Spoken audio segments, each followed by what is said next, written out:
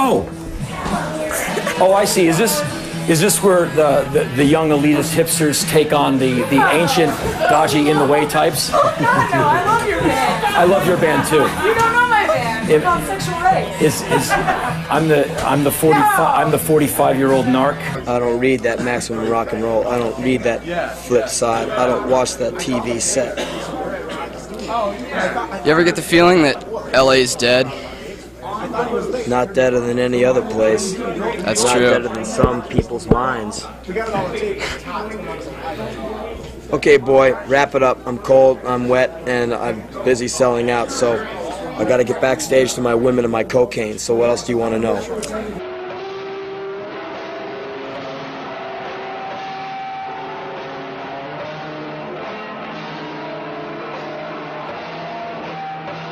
Quite honestly, most women bore me. You know, if they smoke, I'm turned off. If they drink, I'm out of there. If they're stupid, I'm bored. If they're mean, I'm bored. If they're trying to use me, I'm out of there. So I guess I'm very picky. If they don't work out, I'm not interested. If the mind is lazy and the body's lazy, who cares? You mean working out physically? That's working right. out. Oh, If they're not in shape, hey, go be fat on someone else's time. Now, one more thing, you write a lot, and well, we know that you're a publicist as well. How will your diary of today look like? We came and played our guts out, and then I had to do this interview when I should have been able to be left alone so I could breathe hard.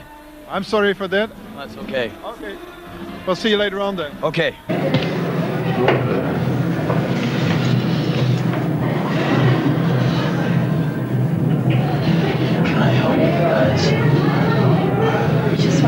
Shaking my hand. Don't talk to me right now. Why don't you go away for about 20 minutes? I'm gonna shake my hand. Why don't you guys go away for about 20 minutes, alright? Thanks a lot. You actually do target you two quite a lot. Is that because they actually took your old record label, SST, to court and kind of made them go bust? No, a lot of bands, a lot of people want to take SST to court.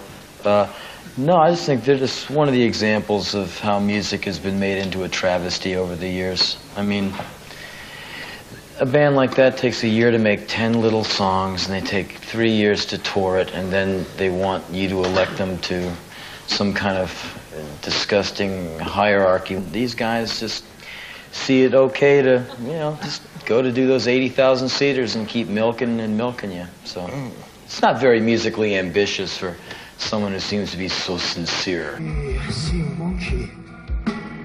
You got it wrong, son. Here's an example. Singer's trying to sing. Don't get in the singer's way when he's trying to sing. Good deal? Go away now. Dear Anne, you used to be fun, at least funny, at least gently and amusingly insane. But girlfriend, you've changed. The 1,000-yard stare you've acquired in the last couple of years says lonely nights, too much wine, and insecurity about the future of your career. Where to now, my sweet fascist? Can I see a tattoo? No. Oh, come on, I want to take my clothes off in a record store. Please. Is this not inhuman enough? Just see. It's the pink. I've had a cop put his gun in my eye socket. Came into my room.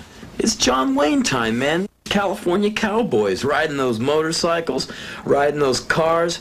They're all buffed out, you know, got the pants all tailored, all tight and everything. These guys look great, you know, it's all Gold's Gym and, you know, they're tan. They got, you know, they got that big neck, you know, they got that, you know, mustache. And the thing that's really great about these cops is they look like leather boys.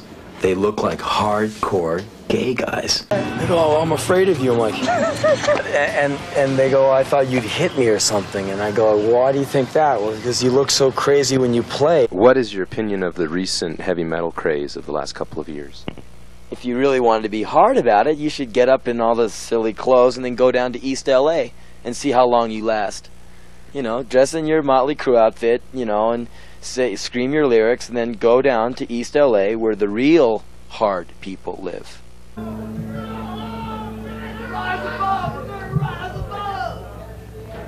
Listen to that fucking stupid asshole redneck telling me to get a haircut and go home. Listen to that fuckhead.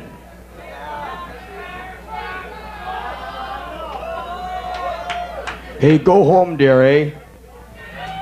Go home and leave me so I can drink and fucking be non-existent, dear. I don't want to be anything. I want to just fucking be dead and drunk and stupid, dear. Okay? So we're gonna cut our hair and we're gonna get some guns and we're gonna fuck you right in your ass. Most of my work comes from outrage. It what motivates me to, it puts enough fire in my blood to where I can get up and have to write something. That's why I don't write it like, "Hi girl, it's nice to see you again." You know, like so many of these bands, I just look at them and just go like, "How dare you get on a stage and waste people's time with this insipid crap," you know?